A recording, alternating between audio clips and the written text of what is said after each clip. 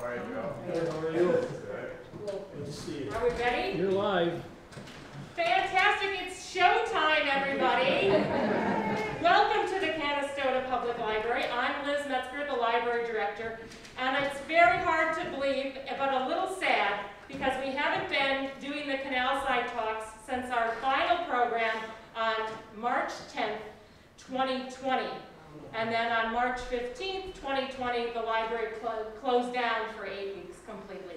It's been a long, slow, grueling road for everybody in the world, but we're very happy to have all of you back here for a special month at the library. In October, on the 15th of October in 1896, the Canastota Public Library signed its charter with the New York State Department of Education. And I will be doing a talk about the library on the 20th of this month, which is also a Wednesday, so I hope you can come back for that.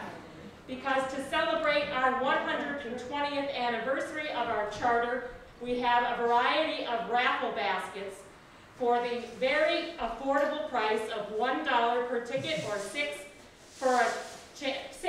tickets for $5. And I've only brought up 2 of them because your local history enthusiasts, you may be interested in owning the Canastota map from 1885. It's a reproduction. Remember I said $5 gets you 6 chances, and the little basket for it is right here. And then there's also a local history basket over there with a variety of local history books and a Canastota book bag and a couple of other things that might be of interest to you. And then downstairs we have another 5 baskets that you might like to choose from. We will be drawing the winners for those baskets the night of the 20th.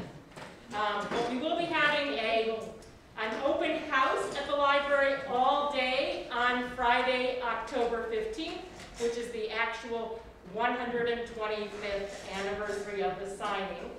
And we will have some giveaways and maybe some refreshments for you to take with you, because we'll still be masked at that point. So please, if you can stop in between 9 and 5, we would love to see you to give you some of our giveaways. And I guess I have said enough, because we don't want to waste any more time getting to the man of the hour, Mr. Joe DiGiorgio, and his wonderful presentation about whiskey and temperance. Let's give him a round of applause.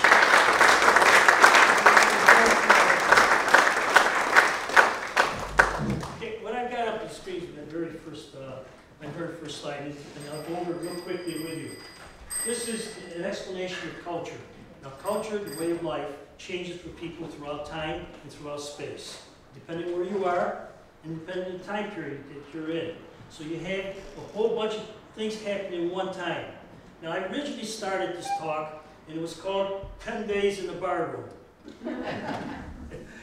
And that's because I found some last slides and about temperance. And so, and the reason I was doing that is I just had to pick up one of my old illustrated history magazines that I had way back in 1960 something, and there it was. And we have a magic lantern at the museum, so I wanted to know more about the history of the magic lantern. Now, the reason why I say that is because when you start one subject, you can make connections to almost anything. And so what happened here is I ended up making many connections. And because I'm involved with the Erie Canal, I wanted to make connections to the canal.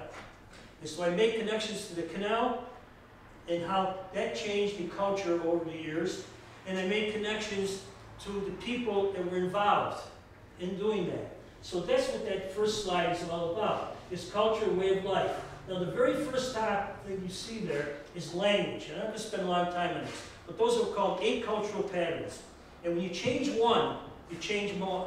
Everything has an effect on the one. So people will do something different all the way through here. So what happens is, because of the canal, we end up with a change of values. Values is what you want to put into something. And we ended up with a change of norms, what society wants us to do. And we come up with some new ideas, and we end up with more knowledge. It changes everything around. So that's what's happening here. So I'm not going to tell you to stop drinking. If you, like I have a little glass of wine at night, I'm not going to tell you that. That's not what I'm here for, okay? I'm not going to be one of the temperance preachers. I'm not going to be Charles Finney or one of those people of the past. So I'm going to try to go through this as fast as possible, only because I talk too much. And so that's what's going to go on here. So we're moving ahead. Now the first one, the language, and just to tell you with that, is the way to express an idea. So the ideas are going to be expressed differently. So that's what language is all about. The rest are kind of self-explanatory, and you don't need to know all that. But you'll see that throughout the program, I hope, okay, if I can get that across to you. And the tendency for me sometimes is to jump around. So you have to bear with me, okay? And please do. But at any rate, here we are. Canal water, whiskey, and temperance. Now, a lot of the information I got was from a book called, and some information I got, I should say, Canal Water and Whiskey by Mr. Ratt. Okay, and copyright date of the book is 1992. And what he does is talk about legends, folklore, and some fact stuff that really, and he backs up some of the folklore with that. So I borrowed some of those ideas from him and employed it to what I wanted to do. So there, the first two pictures you have here is a man who's drinking nothing but water, and you can read that he's over his grave, and people are going to think well of him because he stopped drinking. Right? And then we have Francis Willard, and Francis Willard is going to be one of the starters of the WCTU, okay? The Women's Christian Temperance Union. So that's, and she's involved in suffrage and all that. Now, in the bottom there, I just want to put some background down, then we're moving on. You see, there were two rebellions in the United States of America. One was heavily armed. Okay? Now, the reason why I put the two rebellions down, Shays' Rebellion, is because whiskey had something to do with the rebellion. And the reason for it was, this was under what we call the Articles of Confederation. That was our first constitution. It was a weak constitution, and it's going to cause a rebellion. Okay, so one of the things that happened in Shays' Rebellion was the fact that after the American Revolution, people who were doing trade found it impossible to pay off their debts. And one reason why they found it impossible to pay off their debts was because the people in Europe did not want credit. They wanted cash on the line. And that caused a problem. And the real big problem was, one of the biggest problems was whiskey. There were hundreds, you won't believe this, but there were hundreds of distilleries in the original colonies. And those distilleries could not pay off because what they were doing, what the farmers were doing, was converting their crop to whiskey because that was a mode of buying stuff, trade. That became money, that became cash in a sense. So they couldn't use that. And so a man by Daniel Shay organizes an army of about 4,000 people. And this is going to be, it has to be, and the state could not handle it by themselves. The federal government certainly couldn't handle it. So finally a whole bunch of militias got together and put down the rebellion. But there was a rebellion. And the next one's going to take place then when our Constitution was signed in 1789. Another rebellion. This is not going to be as violent, but it's going to last a couple of years. And this is the one where George Washington is, President of the United States. And what he does, again, whiskey. Whiskey's going to be the thing that's going to be bartering things here. The farmers in western Pennsylvania or beyond were converting their crop into whiskey, mainly whiskey, okay? Sometimes beer, but beer doesn't last as long in a barrel as whiskey would last. So they were doing whiskey, and that became a mode of, here, I'll give you whiskey, you give me 4 dozen of eggs, or whatever you have to do. So that was the thing. Now what George Washington did, because they had to pay off the debts you know, we talk about debts even now, right? Some situations don't change at all, okay? They had to pay off their debts to all those foreign governments that helped pay for the revolution. Okay, so he said, he says, what are we going to do? We're going to tax whiskey. Oh man, did that get farmers up in their uproar, especially in Western New York. So this rebellion is going to last about 2 years. Thankfully, it did not end in great violence. It was put down though. He had to put an army together to show, hey guys, you better go home and behave yourselves. And they said, oh yeah, we better go home. And they did, okay? The farmers weren't going to cause much problem. Obviously, there's much more to these revolutions and all. So this is the background. Whiskey is important. It's important to Americans at this particular time. What about whiskey now? Now, you can't throw away whiskey to you unless we talk about the Irish. Okay? Now, I'm not insulting the Irish. I want you to know that. I see some of you here. Okay? And I want to walk out of here tonight. All right, so anyway, so here's whiskey. And I'm not even going to try to say that in Gaelic, but there it is. And in Gaelic, it means whiskey is really the water of life. That's the translation of that. Okay? So I was trying to say that a couple of times. I forget how to say it, so I said the heck with it. All right, that's Gaelish. All right, now look what alcohol consumption was. Okay, 1830. Now the canal's already been completed. 1825, the original canal. It's already been completed, but American alcohol consumption. Look at this. A person consumed an average of 5 gallons of distilled liquor each year.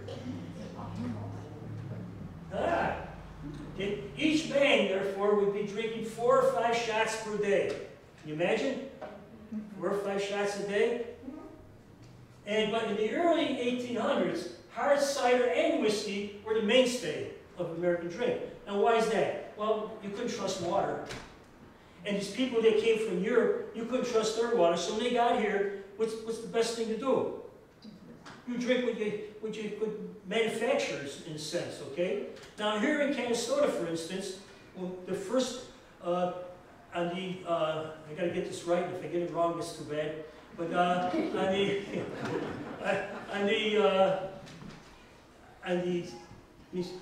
the south side of the canal now, okay, on the south side of the canal, earlier, orchards were planted. Guess what kind of orchards? Apples, sure, apple orchards, okay? And on the other side of the canal, I'm going to reverse it. On the north side of the canal was the apples. On the south side of the canal was grains. Wheat, basically wheat, okay? So now you have 2 products. Okay, one product is going to make hard cider. The other product is going to make, guess what? Whiskey. All right, or gin, maybe. Okay, there's a difference between the 2. Not that I know. But, okay, so hard cider, 15 gallons of hard cider. Now we're talking 15 gallons of hard cider of capita consumption. Besides, we're talking about distilled. So people were drinking a lot. Let's put it that way, okay? So there we are in that situation. Now, here comes the Irish. And we're going to talk about the Irish in a good sense. Now, just so you know, the Irish were subjugated. They were used. Okay? The hardest parts of building the canal were built by the Irish. Why? Nobody else wanted to do it. Why? They needed to work. Why? Because they just needed to work. And they did. Okay? Now, there were 2 groups of Irish, obviously, right? You can see that from the coloring I put up there, right? The orange and the green. Sometimes they didn't get along with each other. Now, one good reason why whiskey was so important, not only because to placate them, because basically whiskey came from Ireland. It started in Ireland in the 12th century by an Irish monk. They were making perfumes. And he decided to put some alcohol in the perfume, and then they decided to drink a little bit, and they said it was pretty good, and eventually they did this. So it came along in time. So eventually, hundreds of distilleries in Ireland. Hundreds of distilleries in Ireland. And so then the king decided that well, that's a good idea, I think we'll tax them. So we ended up with legal whiskey and illegal whiskey. So that's becomes part of their culture too. So when they come here, what do they bring with them? Their culture. They don't trust the water they're going to drink, so we're going to drink it. Part of their contracts, even when they were in New York City, when they got off the boat, like for instance, Canvas White, who helped build the canal, an early engineer. He went all the way to New York. He said, I'm going to recruit Irishmen to come here, because he couldn't get the local native to necessarily work beyond their own territory, beyond their own contracts here. And part of the contract was, you're going to get so many jiggers of whiskey. You work here during the day, you're going to get your whiskey thing. And that was always part of the contract, because they needed it. Okay? Now, in this here, we're talking about like the Montezuma swamps. And one of the canal commissioners was named Myron Holly. He becomes one of the famous commissioners of the canal. And that's what he's doing here. He puts an advertisement in. Now, let's not forget that there were newspapers came along early in our country. People wanted to know what was going on. And people did know what was going on, because almost every area ended up with a newspaper. And so now you end up with newspapers, you know what's going on. So he's going to advertise. He's not going to be the worker. He's the guy who's going to hand out the monies to all these contractors, okay? So Myron, if you don't mind me, sorry, Mr. Holly, I'll call you Myron. All right, but Myron's going to advertise. Now, if you really read the fine print there, I know you can't very well, but he tells them, oh, you're going to get the wonderful meals, you know, even though it might have a lot of magnets in it, you know. You're going to get beautiful meals, and everything we read about it sometimes in history, we think that God, they're going to have a great time when they're out working because they're going to get good meals. Well, they didn't always get good meals. They got some. Okay? But part of every one of those things was, where's my whiskey? All right? And that became part of the contract. Now, let's not forget the fact that some of these Irishmen, many of the Irishmen came here, and some people called them indentured servants. They came here. Okay? Some of them were forced to come here. They were not indentured servants. They were indentured servants, but they were almost like slave. In other words, here's what you're going to do, and here's where you're going to work. You're going up, and you're going to help build the Erie Canal. There's canal work here. Now, some of them already had knowledge of how to build a canal, because if you go to Great Britain, the whole area, right, got canals. And they helped build canals. So some of the Irish that came here knew how to build the canal. They knew how to work. They knew how to work. They were workers, and outstanding workers. So here we are. Here we get 7 shillings. Now, if you go to the museum, in our museum here, and there's a thing about railroads, and if you want to take a ride on the railroad going from Albany to Schenectady, it costs you 2 shillings. Because you see, states in the United States, still couldn't accept the money system very well. So now we're still using European ideas. Shillings, what shillings? We talk dollars and cents, don't we? And then we even broke down dollars and cents into half cents.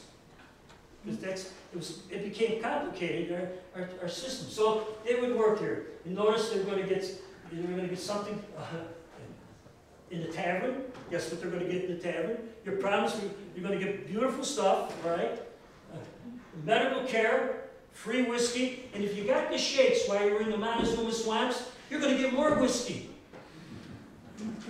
Because whiskey is going to become a cure.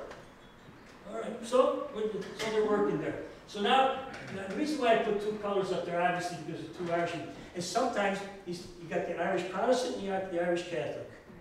Green Catholic, Protestant, Irish. And they had to work side by side. And one reason why whiskey was given to them is to keep them calm. The same reason why, as Frederick Douglass said at one time, if you want not have a slave revolt, you give them drink, keep them calm. Okay? And by the way, you can see later in the slide, Frederick Douglass is going to be one of the people for the Temperance Union. And so a whole lot of blacks are going to be part of the Temperance Union. We don't see that in their history books. We always see Victorian type people, you know, oh yeah, nice white people, and there they are, and they're the ones that made the changes here. Okay, but you're going to see a little bit of that later on. Okay, so we'll move on, because I don't want to spend a lot of time and a lot of things, so I want to get you home. Okay? But if you're here at 10 o'clock, be patient. All right, now here we go. All right. This is part legend. What you see up there is part legend, okay? And that was, the canal had to be completed. It is now going to be October 26, 1825, when the canal is going to be opened up, right? But it wasn't completed. And it wasn't completed for the last 17 miles, and that's after Lockport. Okay, by the way, Canastota had a lot to do with Lockport, because our engineer came from there who engineered the Lockport locks, okay? I have to say something about him. All right, that's all I'm going to say now. All right, so what's happened here? Now, some of this is legend, but behind every legend is some fact, and you've got to examine the facts, okay? So here we are, and we're talking about 17 miles. The last 17 miles, you had to connect to the Buffalo River, the Niagara River, and Lake Erie. And you got a deadline. The governor's coming. There's going to be a whole lot of barges and stuff on their way to New York to put the barrel into the ocean from Lake Erie. It's not completed. Who do you get? You get the Irishman. And what do? Somewhat legend. There's a lot of truth in it. All right. You put a barrel of whiskey in intervals. See, work was going too slow. So you put it in barrels along the way. If you get to the barrel, you guys, the workforce, okay, you're usually like we're three in a group. All right? If you get to that barrel, you can start emptying it. And that's what he did. The canal was completed on time. Okay? Completed on time. All right? Now, fine. So you had what you call a jigger boss. And he usually was a young man. And he went around, and I'm talking about other times during when the canal was being built. And he went around all the time, okay, it's time for your allowance. What's the allowance? The allowance is whiskey. The allowance is whiskey. So here's the whiskey. So now you go, he's got what they call a jigger. All right, you're going to get so much, okay? Now, just imagine this. A half a gill of whiskey times 16. 16 times a day. You got a half a gill of whiskey. By the end of the day, 1 gill is 4 ounces. By the end of the day, you drank a quart of whiskey. Yeah. How whiskey had something to do with the building of the canal? A lot to do about the building of the canal. It had whiskey to do a lot about building the United States of America? You bet, because it wasn't for the Erie Canal, guess what? There'd be no United States of America as you know it today. So, there we are. Now, up on the top is what they call a soul cart. Now, I got this from Peter Spear's book because I read about a soul cart. And that was one way, it was an invention that was most likely made on this last 17 miles. How are we going to get the beer kegs and maybe lumber, okay? So they came up with a new way of doing it. But you only take 2 guys to make sure the barrels got to the place. So there it is, up on top, and I took this from the drawings of Peter Slate's book, The Erie Canal. Okay, so Peter Spear's book.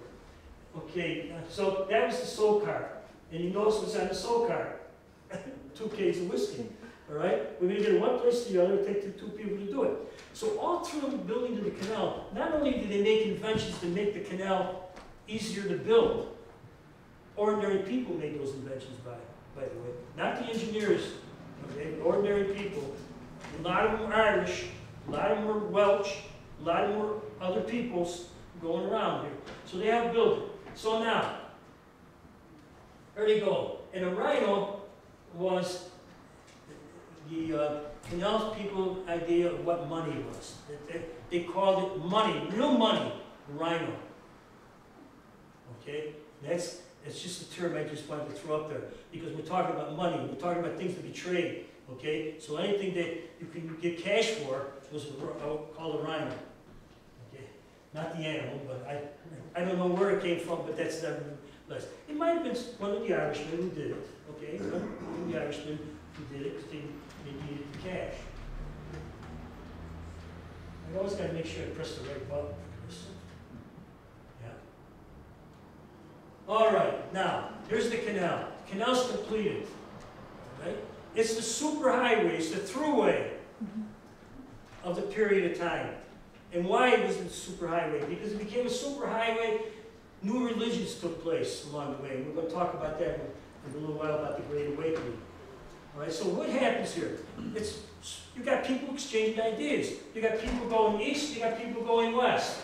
And by the way, the painting up on top is Neil Henry painting that we have a copy of in the nice, beautiful painting in the museum. So come and pay us a visit sometime and look at the rest of the art.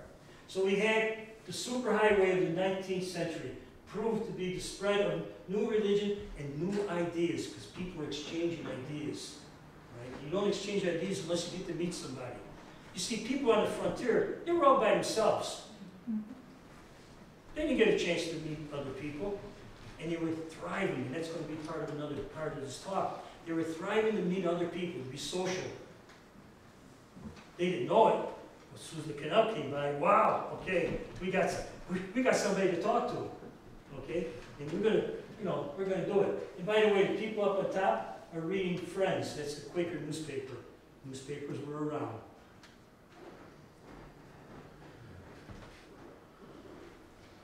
Okay, this is from Peter Spear's book, and I just wanted to, this would be a family barge, okay, a family barge. Notice with one of the main transportation what they would transport, whiskey, amongst other things.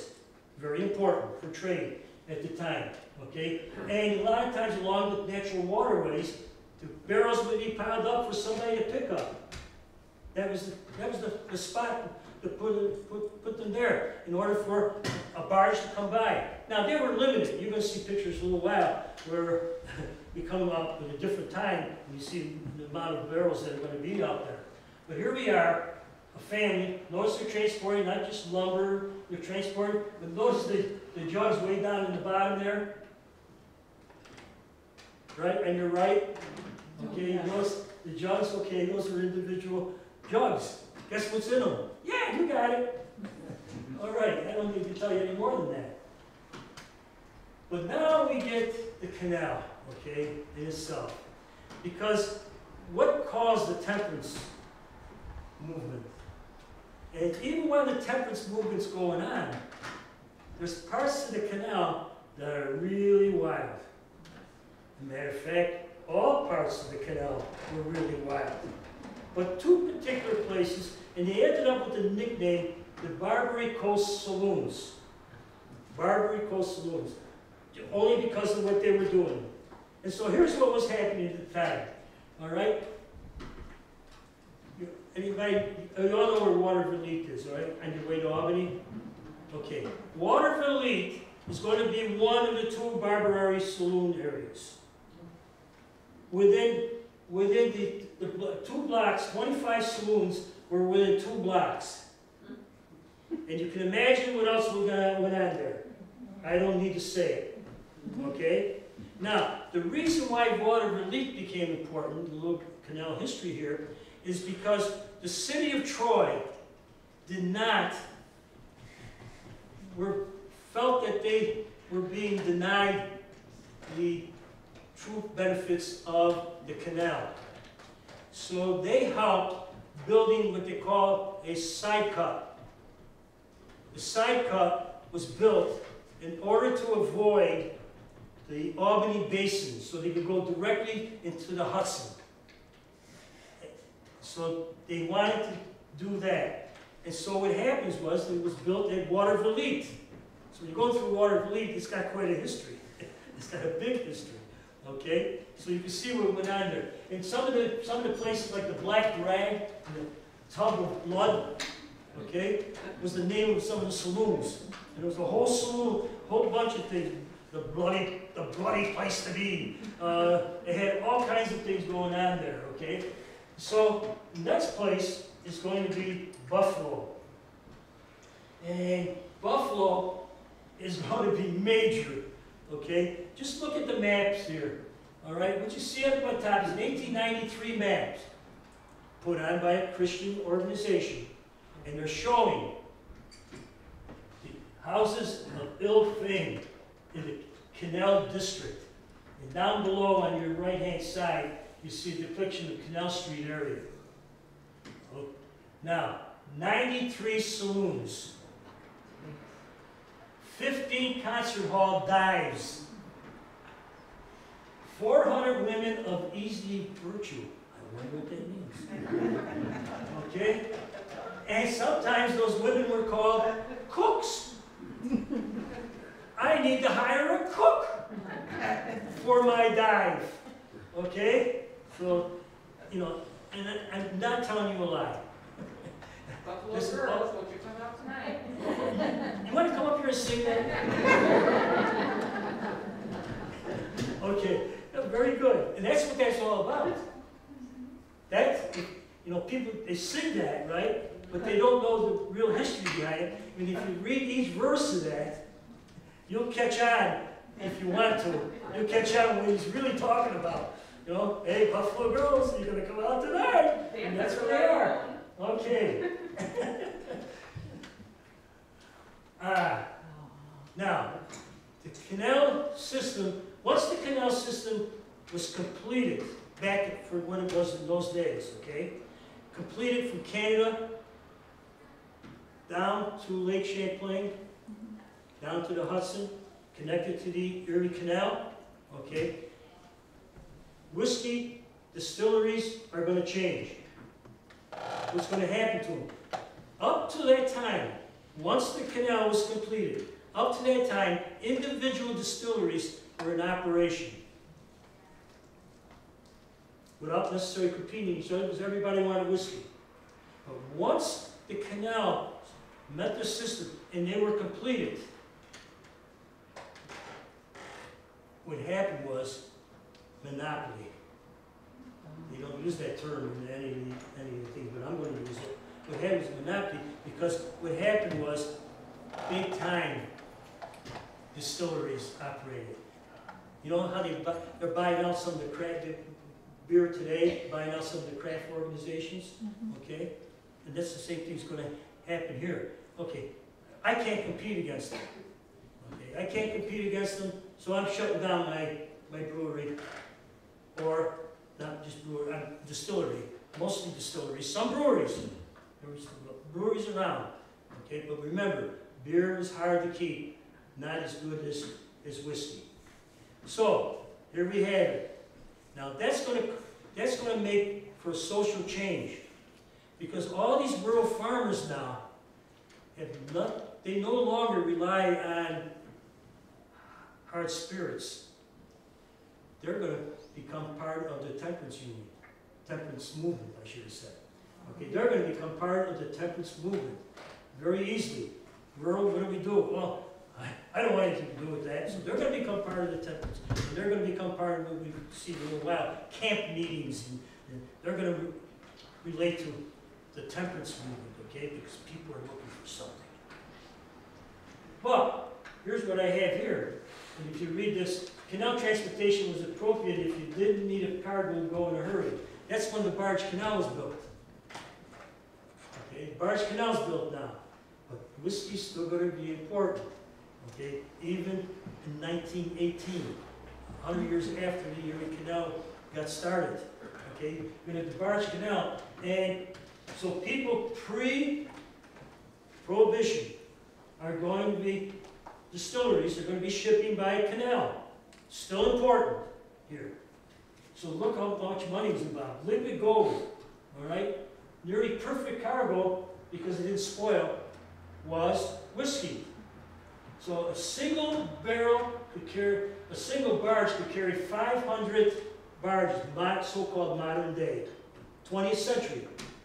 500 barrels of whiskey. 50 gallons, there's a little more than 50 gallons in a barrel, or a keg, a barrel rather than a keg. Okay, a little more than that, but look how much it was worth. $1 per quart retail. That's $100,000 boatload. That's a lot of money. So canals are still important. Okay, a lot of money. Whiskey's still important. Still important to the Butte County. What you see up on top is a schooner with a sail on it, and that became important in Lake Champlain. And one big reason why it became important in Lake Champlain, because you didn't need, there was no tow path. All right, you got in a boat, and these were barges, and then you lower the sail down, and guess what you had? A regular barge. They go on the regular canal and be pulled by a tow path or what have you. Right, so now we have a connection with Canada. Canadian whiskey. Okay, you see what's going to happen here, okay? And there you see a family boat at Lake Champlain being towed. And look what the product is on in your upper right-hand corner. Okay, so. Oh, gee, what's happening here? The Great Awakening, the burnt over district, okay? And one reason why it was the burnt over district, well, it was called that, and that wasn't called that until the autobiography of Charles Finney, okay? He gave it the title. And one reason for it, you know, when you had your crop, farmers would burn what was left after the crop would go. And it was in order to create a fertile soil for your future crops. Okay, so you burned it, and it was ash after, and it became fertilizer, and instead of potash and what have you. So now you have all that. So that's how it got its name, because it was like the burnt over district. Now notice, a lot of people think that the burnt over district was just in western New York, Madison County. Madison County wasn't. Why? Because people became all really excited about, oh man, religion. I'm going to be saved. You're going to be saved. But you got to give something up. That's the only way you're going to do it, Michelle. Oh, I'm sorry. Camille. I was trying to not make you the name. I know who you are. Okay. Shame on me. I'm going home. All right. Anyway, so there you are. Now, what about the Great Awakening? This was the second Great Awakening. And I'll show it to you in a little while. 1790 to 1840 was the heyday of the Great Awakening. Okay, so it's going to produce new ideas. People are going to go to these camp meetings. They're going to, oh, hallelujah! You know, the whole business. It's all going to be there. Now, what about Canastota at that time? Okay, Canastota, you know, was incorporated in 1835. Canastota was basically started in 1810. Reuben Perkins, a damn Yankee from Connecticut. Okay. Now, what's Canastota like? Well, somebody quoted, and I'm trying to figure out where I got that quote from, but Canastota was a canal town in those days, which it all implies. We fought and gambled, stole each other's wives and husbands, okay? And true to canal traditions, and also drank strong liquor. Okay. Churches came along with it. Churches came along with it. There's got to be a reason why churches came along with it. Okay? And you know the reason. Now, there's all kinds of ways, you know, that you can convey an idea. And so here's the blackboard, you know, the old teacher thing. You used to draw on the blackboard. Now they got smart boards and big boards. You all you got to do is point and things come up. Well, back in my day, that doesn't tell me, Camille, how old I really am. Okay, I forgot. Okay? But you would have, if you wanted to teach something, you would use the blackboard. Remember I talked about ways of conveying an idea. So now here's another way of conveying an idea. The second Great Awakening, 1790, basically you had two different dates. Historians always come up with dates that they think is going to be the idea here, right? And so you got to kind of compromise sometimes, depending upon what you know. But offshoots, okay, you had, because of the canal, you had reform movements. You had new religious movements, new religions. Some of the older religions took a hit. Culture changes all the time. Religions change all the time. People attend different churches for different reasons, or maybe don't go to church for different reasons. So this is all happening here. A period of religious revival, though. People became very religious, Christian religious, which is going to make a difference in the way you think about other people sometimes, about what's going on here. Okay? You had the canal really made for a market revolution. People buy, sell, for commerce and all that. So that's going to be an offshoot here. And of course, social changes. Your values are going to change, your norms are going to change, your ideas are going to change, your knowledge is going to change. All the way through this, because of the Great Awakening. Now come back to Canastota. And just notice this. Now one of our founding fathers, so to speak, okay, was Thomas Barlow. Judge Thomas Barlow. Judge Thomas Barlow moves to Canastota in basically 1831. And so he comes to Canastota and he's going to open up a law office. Notice how he decided where people could find his law office. The brick building opposite C.J. Perkins Tavern. You want to find a lawyer? You go to the tavern. He's across the street. All right, there he is. And this is the silhouette of Mr. Barlow and a portrait which is hanging in the courthouse, Madison County courthouse of Mr. Barlow. Social reforms. Now notice, temperance is going to come along. And, you know, typical, everybody tells women started. Yeah, women helped with it. There are a lot of men involved in it. A lot of preacher men involved in the temperance movement. Okay? But notice there's one famous sign. Lips that touch liquor shall not touch ours. Wow. How to get a man to follow your rules, all right? Sure enough, all right. But this all came about at the same time when we had, you know, abolitionists, the abolitionist movement.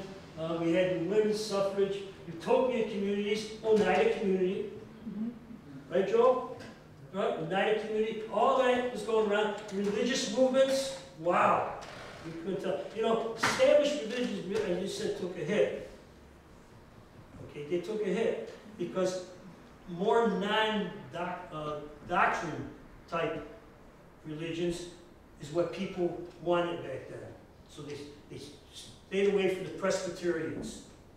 All right, they joined Baptist groups because it met their needs at the time. So things start changing in culture and along with religion and what have you. It's comprised, the Temperance Union was comprised of a variety of social, political, and religious groups. It joins in on everybody. And almost no group could divorce itself from the Temperance Union. Now, do you all know how teetotalers got their name? Okay, I'm going to tell you. There's a place called Hector, New York, which is part of the canal system because it connects to the Seneca-Cayuga Canal by Lake, Seneca Lake. And on the far side is a place called Hector. In 1818, Hector was one of the first to establish a temperance-type union. Now, they did not want everybody, because they would lose the cause, if you said, you're all going to stop drinking. You're all going to abstain from hard liquors and anything that's got alcohol in it. You're going to abstain from it. You hear me? They didn't want to do that because they knew they would lose. So they came up with the idea, it's okay to drink beer, okay to have a glass of wine, but it's not okay to do what you want to, okay to have for hard liquors. So you can take a halfway point there, all right? So now you signed up. You signed up with an oath. Now, if you were in complete, you went to abstain completely from all drink, next to your name was put a T. So it's a T. And that's what it was. And that's how it got its name. If you did not go the whole thing, you were now what? Halfway. That's okay. But eventually, most temperance union organizations, one after another, appeared. One after another kept appearing. It became very popular. Okay? They wanted total abstinence. Did I say it right? Yes. Good. I'm glad we're laughing about that with my wife, because there's some words I have a tough time with. And I just say, she's my coach. So I practice that word over and over again. You see, sometimes, you know, based upon where we're from and culture, you have different ways of saying things. Well, I got a lot of different ways of saying things. All right, now some other way of conveying the idea. This is a, believe it or not, Nathaniel Currier, Currier knife guy, 1842. All right, so he does the drunkard's progress, taking your first drink to your grave. That's what it's all about. All right, and that was one way of conveying an idea. It's one way of conveying an idea. There's all kinds of ways of conveying an idea. Oh, let's get back to Canastota. All right, what do we have in Canastota here now? Okay, in Canastota, we had Garrett Smith. Oh, Peterborough Garrett Smith? Yeah, Peterborough Garrett Smith. Garrett Smith was the only advocate. He was, you know, in Congress. He was the only advocate in Congress that was for temperance. 1854. The only advocate. Did you feel alone? Well, if you knew Garrett Smith and knew anything about him, you didn't care. He could be alone. This man had the moolah. This man had some influence. This man was a strict abolitionist. And he knew what he wanted to do. So where did they meet? The Temperance Festival. We're going to call it a festival. They're going to meet at the Toby House. And I'll tell you basically where the Toby House, if you know where Jim Caldwell's insurance office is, across from the, back then there was called Toby House. Toby House is a public house. Toby House, being a public house, would serve, because another name for saloon is public house. Okay, so what do you have here? They're going to meet in Toby House. Well, they're not going to serve something you know what. Then Mr. Toby, okay, who owns the building, so they have a house at the house of Toby House, okay, in Canastota, Thursday, February 17th at 6 o'clock p.m. There you are. What's the date? February 10th, 1853. Camp meetings. And that's the one thing. I'm not talking about thousands of people. I'm talking about 10,000 people at one of these meetings. People from all over. Rural people. Wanted to be saved. Okay? And so part of the temperance movement, not only do we recruit people for religion and for God and for Christ, because these were Christians, okay?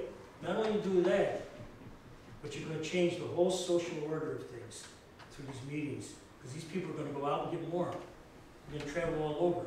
Preachers, like Finney, they traveled all over the place, right? And they attracted people. You knew he was coming to town. He knew you were coming to Rochester. He knew you were coming to Syracuse. People gathered.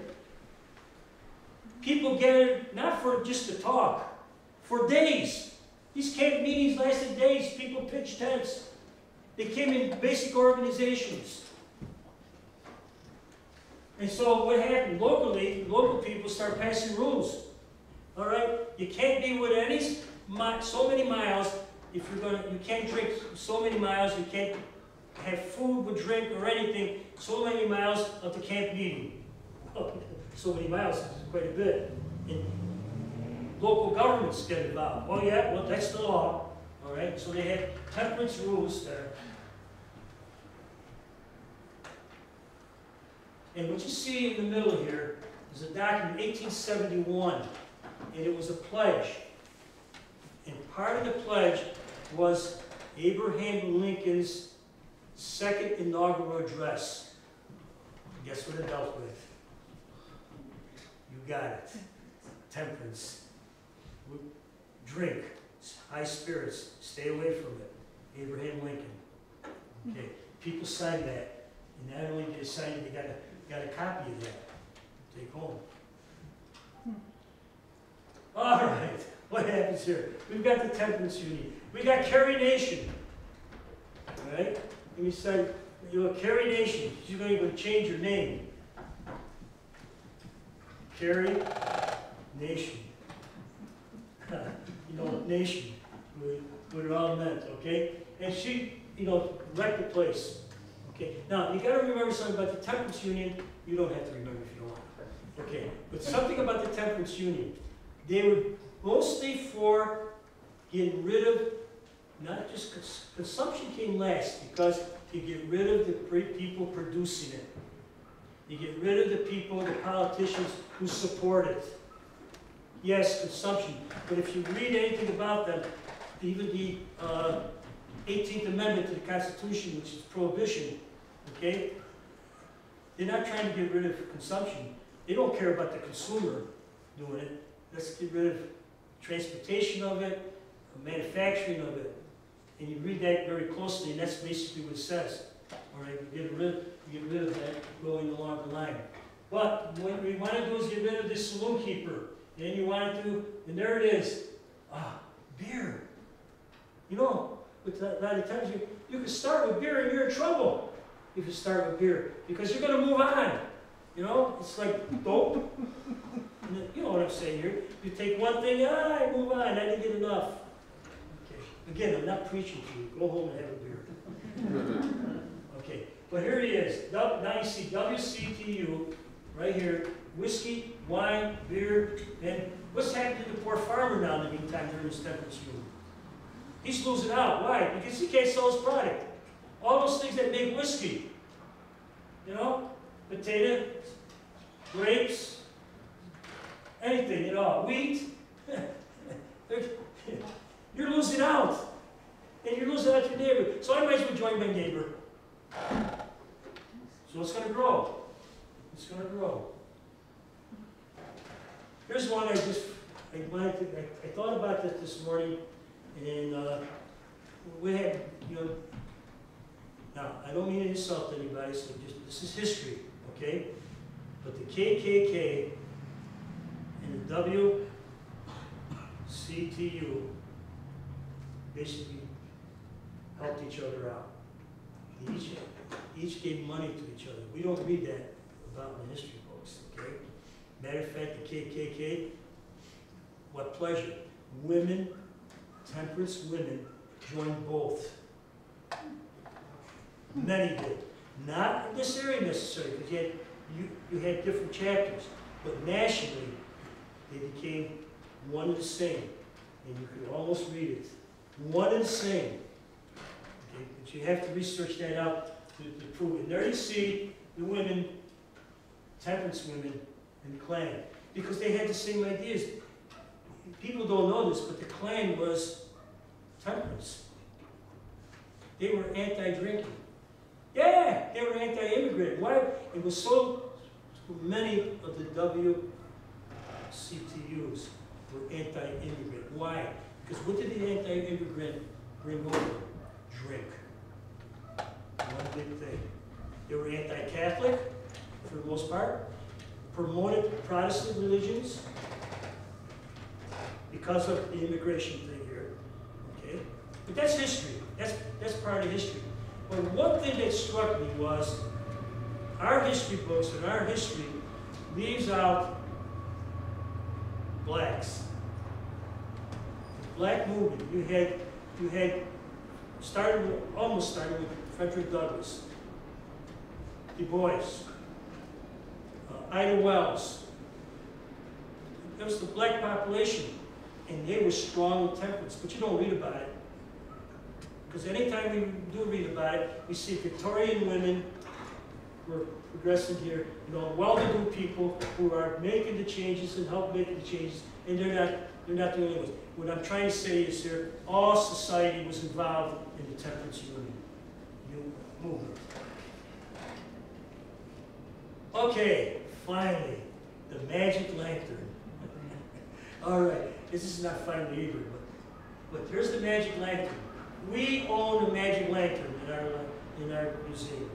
We had glass slides that goes in it. It was the slide projector of the day.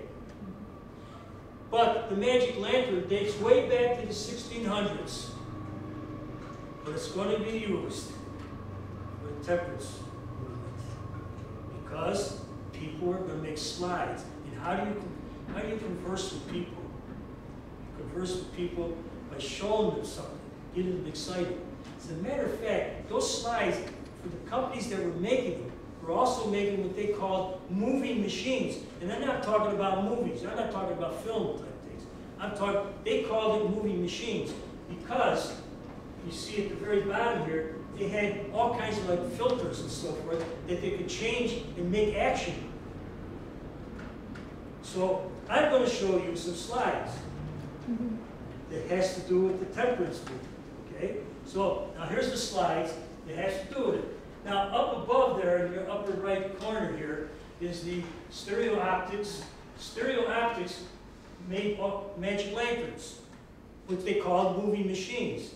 And the person who made these particular slides I'm going to show you is a man by T.J. McAllister. These are his slides. And I'm showing you not through a magic lantern. See how times change, the way you do it? I'm showing you through so-called PowerPoint. So, here we have it, and here you see them being projected on the screen here. This is the one we have in Canastota Canal Town Museum. And it's behind glass, of course. Okay? But you see we have a whole collection of slides. Now the one put out by the New York State Education Department is they call it the escarpment from Canastota.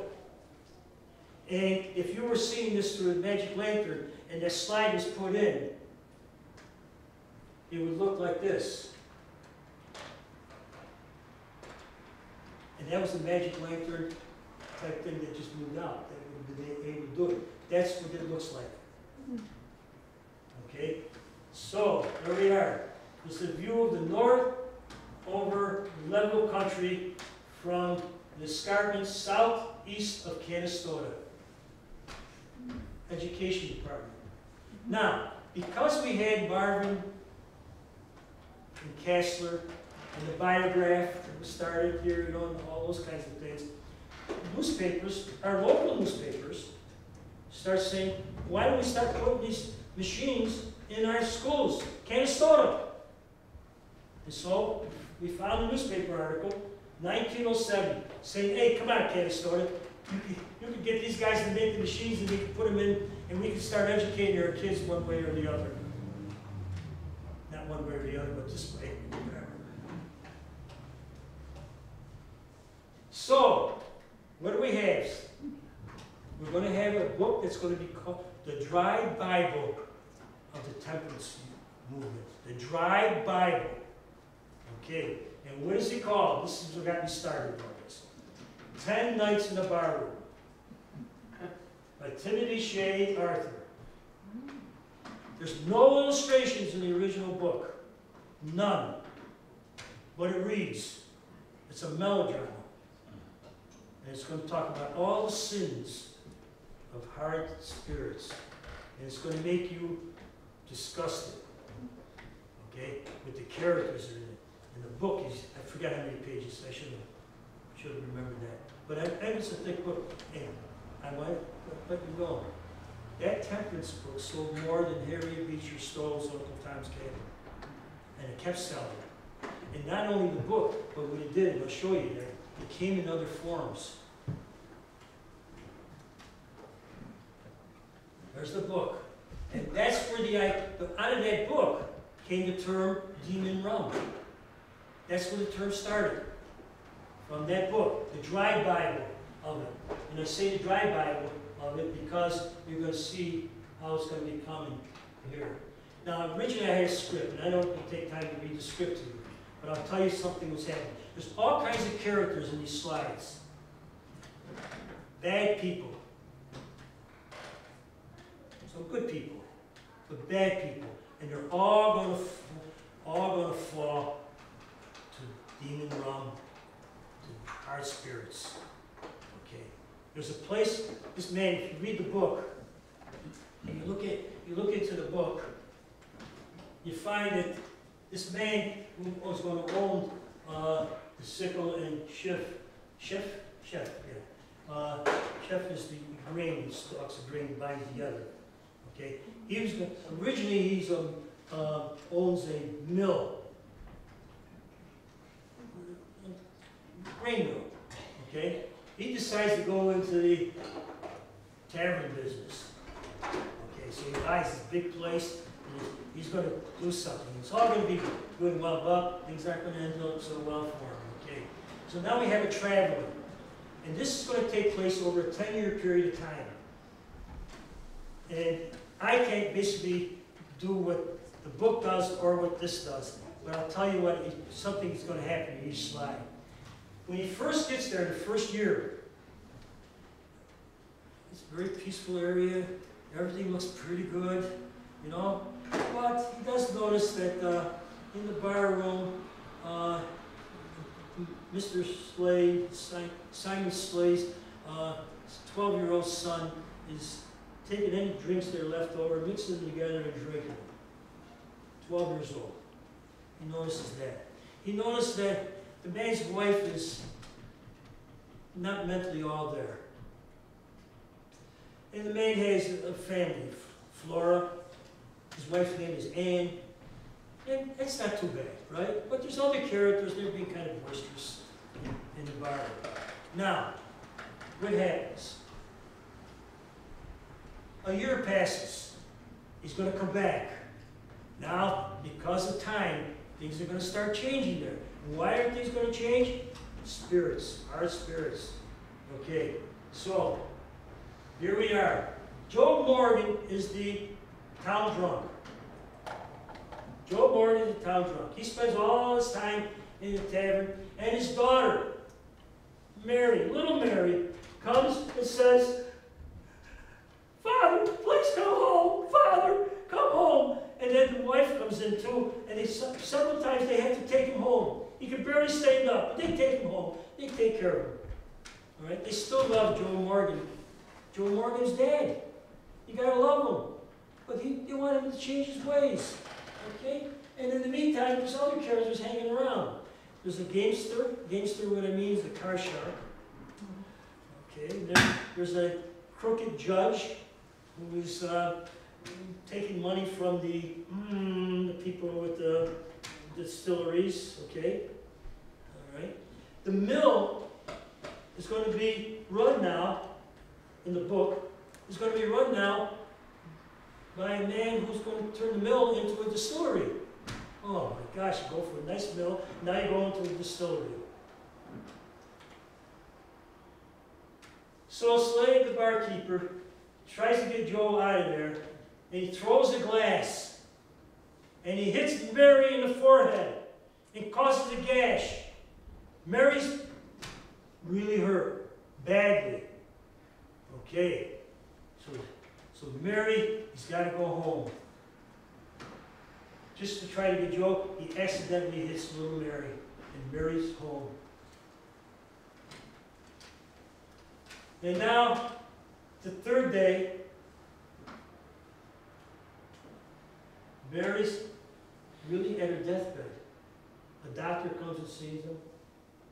The people in the people in the bar room are getting nervous because little Mary, the daughter of Joe Morgan, is in bad shape.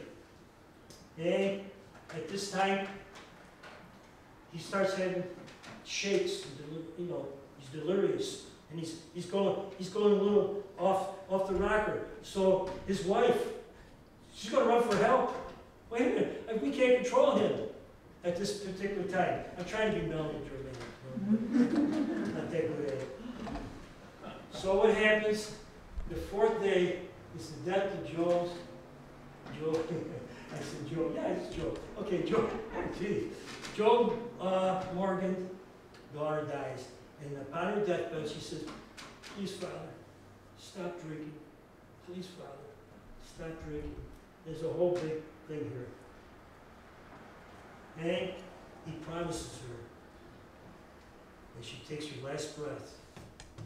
"Father, yes, Mary, I will stop drinking, Mary." Whoa! 5 years pass now before the narrator is going to come back. So I got 5 calendar years here. Okay? He's going to come back, and there's Father Time, and things change through time. And sometimes it doesn't take very long for things to change. So he comes back to this place that originally was pretty good, just a few problems.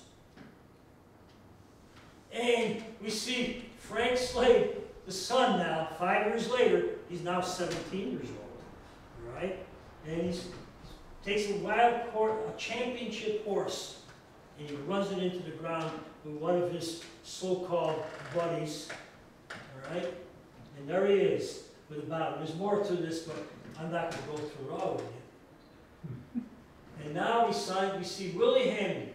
Now Willie Hammond is induced to gamble. Now he's drinking and he's gambling. His father is the capitalist of the period. But he's running his father into the ground through debts.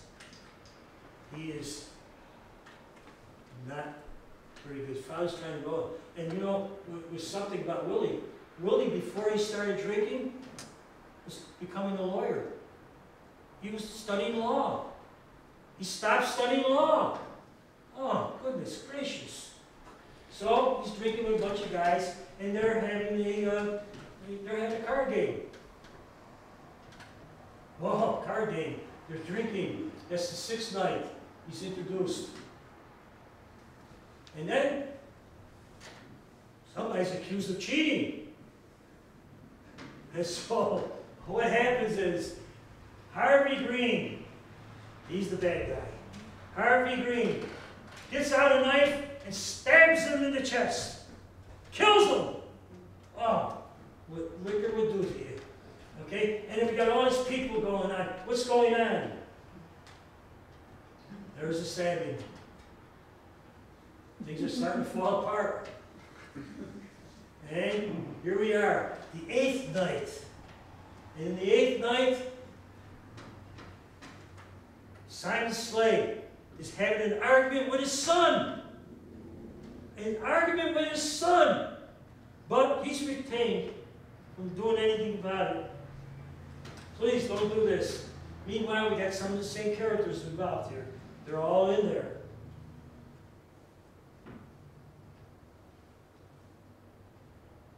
Night passes. And we go on to the ninth night. The argument between father and son still did not disappear. Oh, something terrible. So 17-year-old Frankie picks up a bottle, you know what was in that bottle, and throws it at his dad. Kills him. He killed his father. The 10th day, there's a meeting of citizens in the bar room. And they're meeting and meeting and meeting. And they finally decided we've had enough of this stuff. By the way, the people who did the killings and so forth, they were dragged away by a mob. These people lost themselves. And they beat them, mutilated them. And all that happened. It's in the book. All that happened. Boy, oh boy, oh boy, oh boy. Okay? And they're talking about, we got to get rid of the high spirits in this place. So let's do it.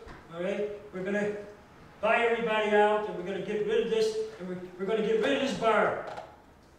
It's going to go. And it does. There are legal proceedings, and Simon, you know, the family loses everything. Everybody lost. Everybody's a loser in this game. But the man doing the speech, you want to guess who he is?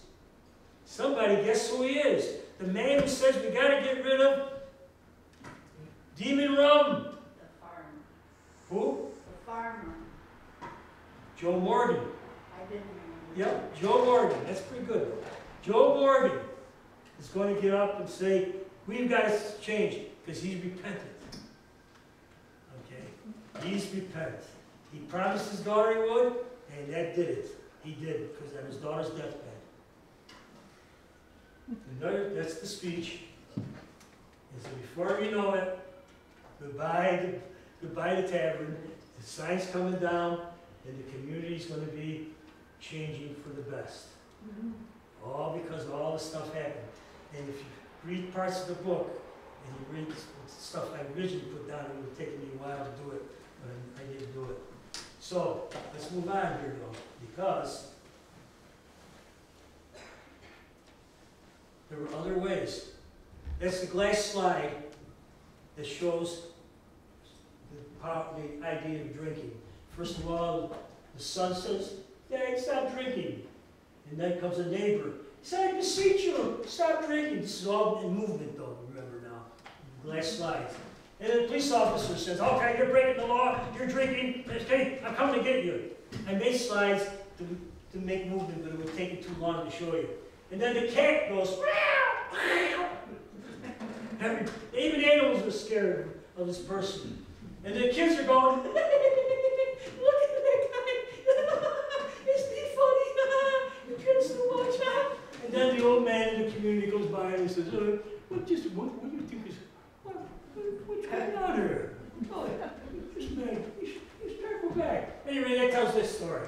But what I wanted to tell you is, you see what the book did. It was reprinted, reprinted, reprinted. It was printed internationally. Because the Tempest movement was that period of time. It was in Europe too. Okay, the Tempest movement was there, people reading it. And it was put in the other, I've got a copy here. This is that the one I did? No, the next one, okay. But there we have it. But by 1858, it became a play. And people went to the play. Went out of there and said, I'm not going to drink.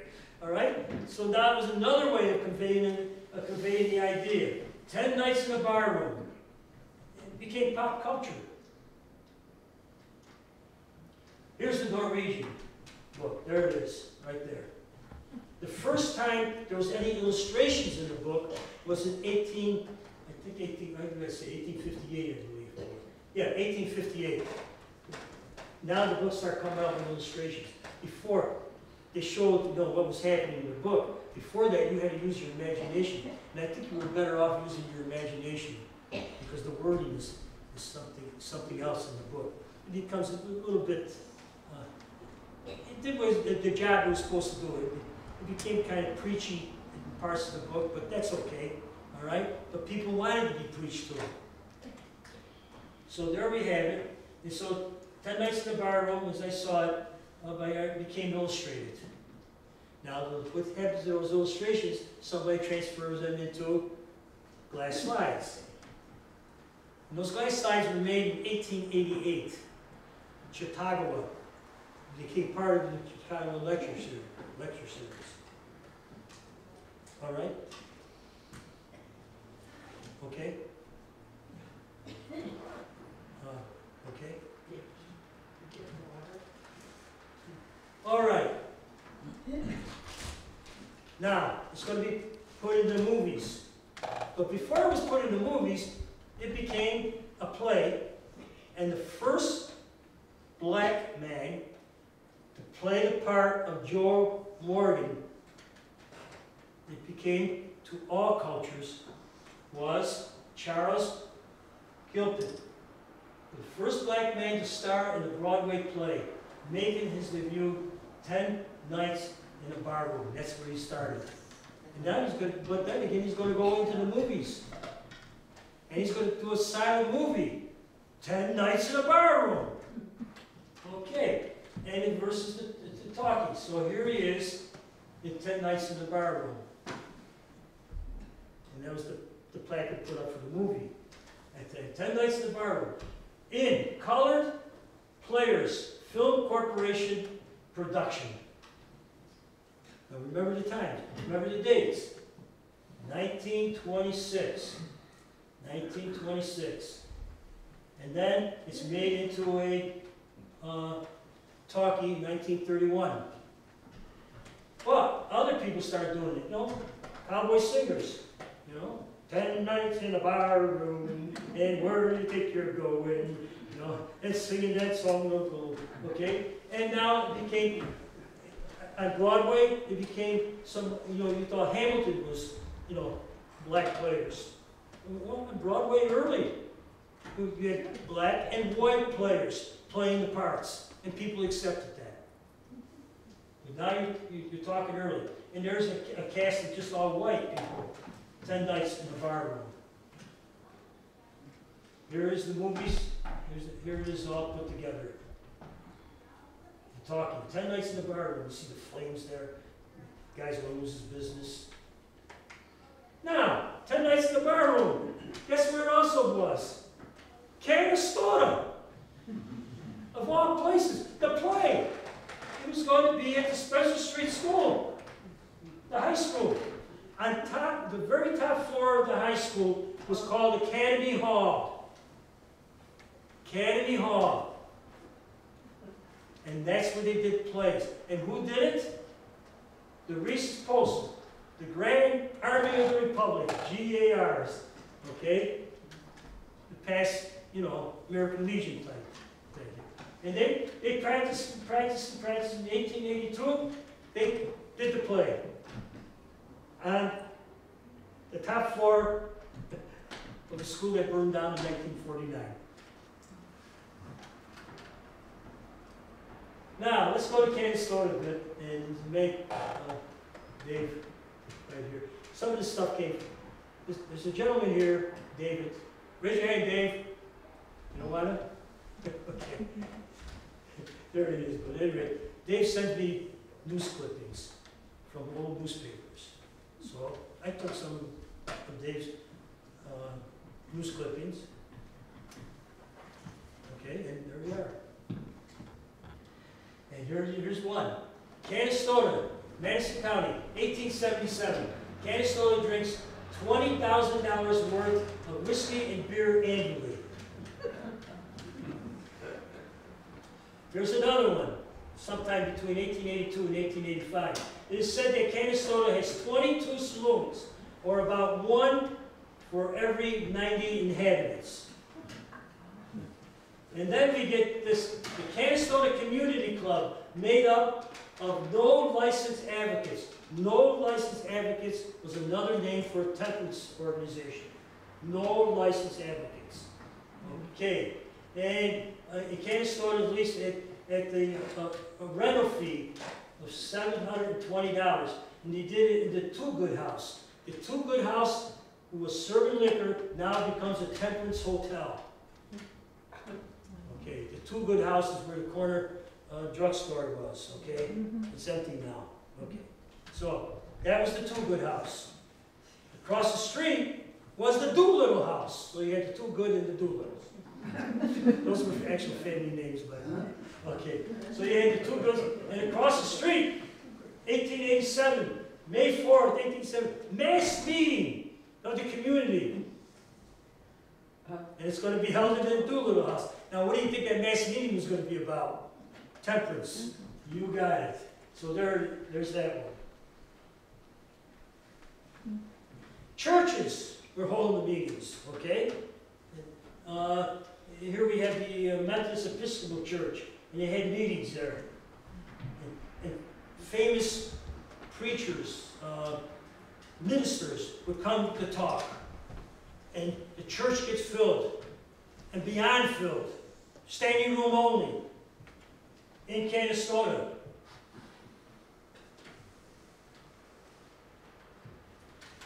And this is a funny one. I took this and just expanded it a little bit, with your permission. Okay, wait, I got a big kick out of this. The gold cure was a cure that we sold for almost anything. In other words, we could cure anything.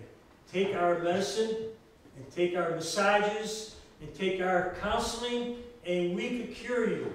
Okay, this gentleman, Charles M. Rosa, proprietor of the Canastota Gold Cure, has purchased Samuel DeTorre's saloon in the village and is now prepared to furnish his own customers for the cure. He bought a saloon. He went out of business for the other one. He buys a saloon because that's where the money is. Okay, this cure business is not doing me any good, so he buys the saloon. And by the way, the store they also bought were one of our 2 cigar makers in Canastota. So cigars and the whole business. You gotta be a man, you know, you gotta smoke a cigar and spit it out, you know what I'm saying? Okay, there we go. And that was taken from other newspapers. Thank you. Okay, Dryden. Herald, April 5th, 1908. Almost done, guys. I had to include Watson. You know, people call me Mr. Watson Wagon type guy. But Mr. Watson was one who was part of all this temperance movement.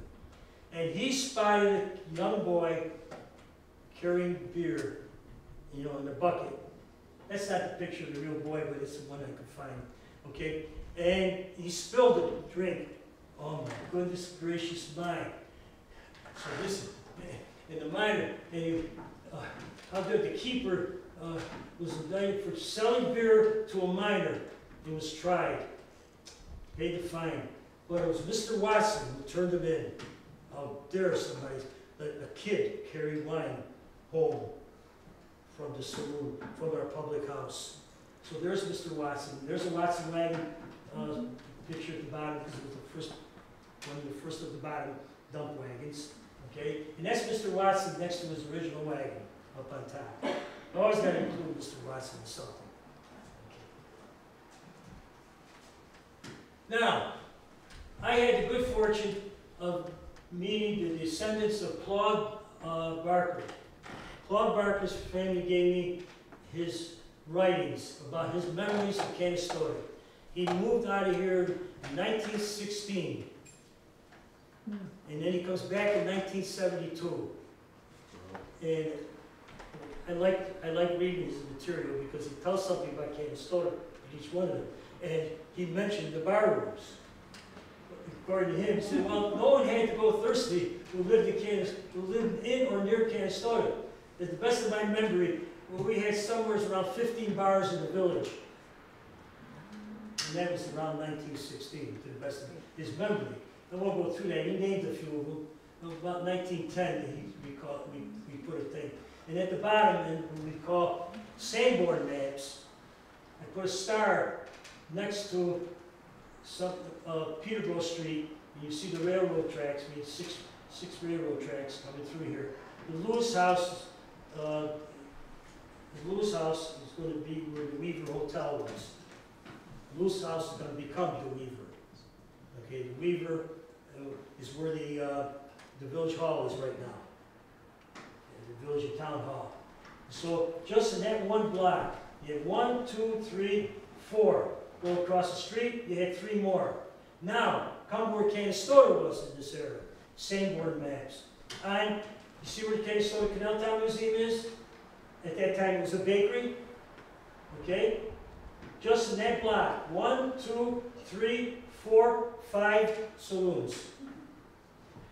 Just go next door, you have another saloon. Go down 2 more doors down, you had another saloon. Go next to the grocery store, you had another saloon.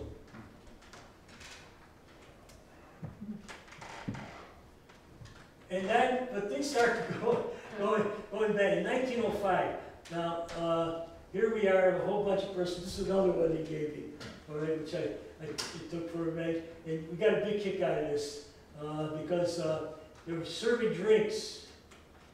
And this was during a Christmas party, apparently, to minors and to women and girls and boys, as well as men, who frequent the sitting room adjoining the bar. And so I found a picture of a whole bunch of women who might have been there. That's Canastota, 1905. Yeah, how about that? All right.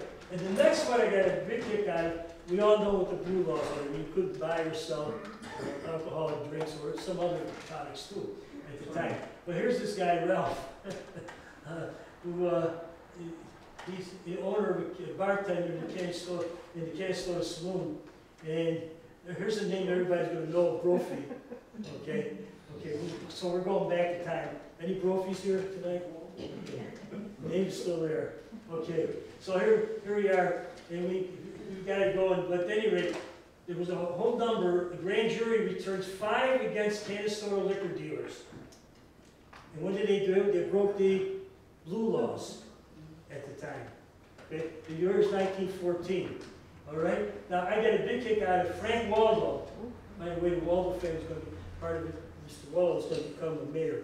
Okay, but anyway, Frank Waldo, proprietor of a resort at Canal Street, was indicted for having an alleged secret door connecting to the grocery store. Why was there a secret door there? Okay, at any rate, this is what was going on at the time. And that was 1914. World War I going on. And then here's another one. We go here. Notice next time you ate, we're going to go there. Okay?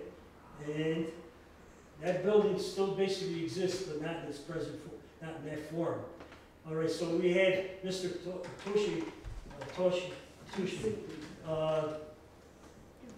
owning a bar room, and he's going to build another place. And that's what all this is about. But now, 1916, individual played before Prohibition went dry. Canastota went dry. Locally, you could do that. Local places did it. They go dry. Canastota became dry. All right? So, guess what they found in this place? Formerly conducted a saloon, seized about 40 gallons of liquor, including wine, whiskey, and beer. All right. So, all right, and they used to serve Bartels. Now, when Canastota went dry, and I got a big kick out of this one, and Canastota's first dry Saturday was marked by a heavy increase in the sales of rail tickets for Oneida. The total, over 300. Ordinarily, about 100 were sold that Saturday for Oneida. This is the third rail, the trolley type thing. All right. So I found a ticket from Canastota to Oneida. I got the biggest kick out of this one. You know, and this is reported to the Oswego farmer in the same month that we went dry. So right away, people from Canastota says, I'm not going dry. I'm going to Oneida. Oneida wasn't dry yet. And there's the documents to prove it, and there's the third rail they took. And just to kind of end all this, okay, there's a raid in the hotel in Canastota at the time. I took out of the book, I took this lady is coming across the border now, Prohibition's in effect. And she stopped for carrying this bottle. And he said, well, I got a bottle of water here. And the inspector, the agent says, well, I have to see it, man. And you open it up, and he says, this is not a bottle of water. She says, what miracles will do. And, of course, I can't prove it, but somebody said, this has supposedly been in one of our hotels, so I'm not even going to name the hotel because I don't know, but there was a federal raid in their Prohibition. And I don't have any definite proof to say it was Canastota, and somebody claims it was. So I'm not going to say it was, but things happened with that. Okay, here. And so we have Prohibition, 1919 to 1933. And then, hallelujah, the end of Prohibition. So folks, the idea of the Erie Canal with whiskey is still there. There's a company in Schenectady that produces Erie Canal whiskey. They gave it names. Names of number of barge, of number of locks. They gave Gold Rope with one name for one of their drinks. Black Rock, which was a competitor for a Buffalo for the Canal to start, and the Gateway. So the true spirit of New York, the Erie Canal, and moonshine, still there, still on there. And then we move on. And in case any of you want to go home and take, I've got a recipe for you. And this is the recipe for, you take 1 barrel of Erie Canal water, and you mix it with 2 gallons of alcohol. And then you add 2 ounces of strychnine. By the way, that was a stimulant, too, besides being poison. Okay? Because tobacco to make them sick. Because if it wasn't, if you didn't drink hard spirits and you didn't get sick, it's not good enough. Okay? And then you take any canaler would figure it was whiskey unless it made him sick. Then you add 5 bars of soap to give it a head. Okay? And a half pound of red pepper. Okay? And then you put it in with some sagebrush and boil it until it's brown. You know, gin's not brown, by the way. Honestly. Okay, and you strain it into the barrel, and what you got is Canal whiskey. So now you all know the recipe. And if you want me to send it to you, I will send you the recipe so you can make one to make your very own. But you know, the tradition of beer and alcohol is still there. This is part of our exhibit about the brewery. The Erie Canal Brewery is here now. So see, the past never dies. So here we are.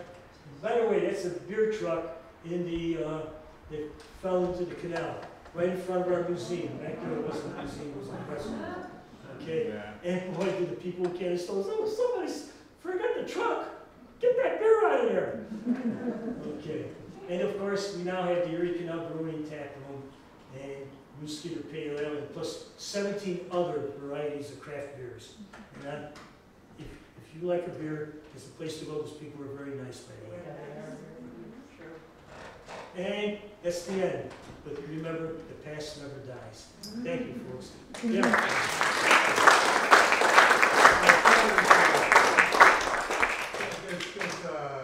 There is a group of Irishmen who call themselves the Pioneers. They've all taken a pledge to not let it drop, past the lips. Yeah. All of that. Now I'm wondering, now they have lapel pins and so forth and so on, and in some circles they're quite influential. I'm wondering if there's any connection between this group and this temperance movement.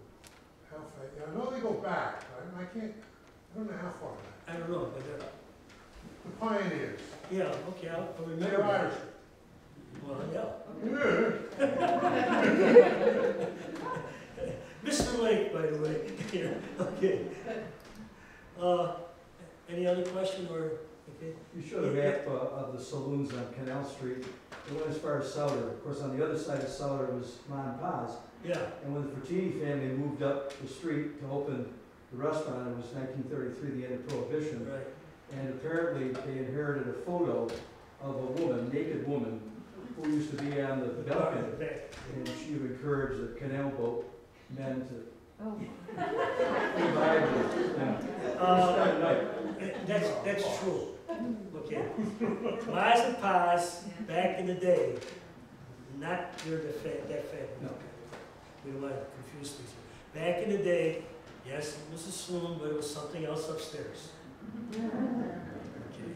So, yes. Did you find Oh, I didn't know what that was. I'm sorry.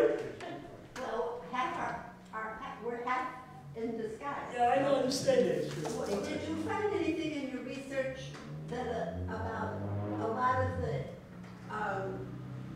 motivation for women being involved with temperance was because of domestic violence? Because Oh, yeah, that was one of the major things, but I basically didn't say, but that's, if you look, that's like the courier thing there, okay, the bottom, that was domestic violence. She was leaving the house because she was being abused by her husband. And that was a consistent theme. And that was a theme, and if I did the whole melodrama for you, that also was a theme.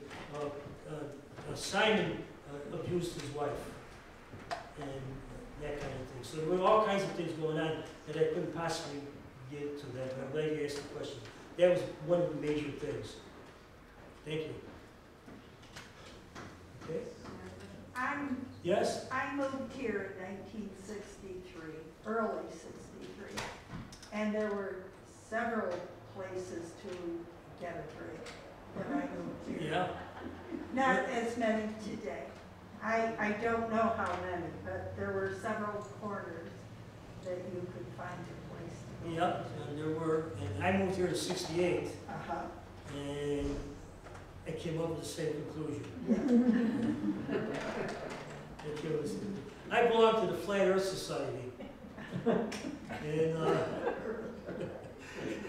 I belong to the Flat Earth Society. And after JC's broke up, I was a JC. JC broke up. Mark Lavonis, who was mayor here at one time, Mark and I were good friends, and we formed the Flat Earth Society so the guys could still get together.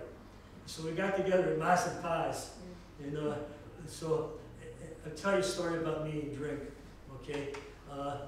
Nazi would walk in, and he always said, "Hello, gentlemen," and you too, Joe.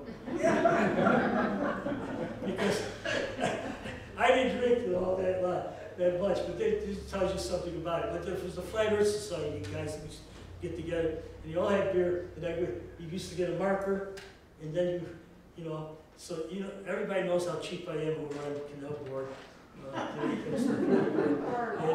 So I want to tell you, I got to tell this funny story, and we can go. But so we each got a marker, right? And it would, you get 9 markers, Then it became my turn because I always ordered a ginger ale, and so it came down to me. We all got markers. And I'd get all my markers and buy around for everybody. We buy markers. That's how cheap I am. Folks, thanks for being here.